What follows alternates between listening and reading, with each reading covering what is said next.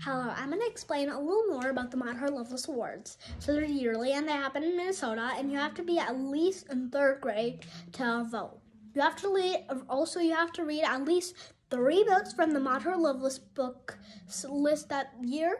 So I'll link that in the description. And you have to read 3 books at least. And I think this voting is for until 3rd grade to 8th grade. So you have to be at least in 3rd grade to 8th grade. I'm in 4th grade right now. So if you're in 3rd to 5th, you have to vote in Division 1, in the Division 1 list. But if you're in, I think grade 5 until 8th grade, you have to vote in the Division 2 box.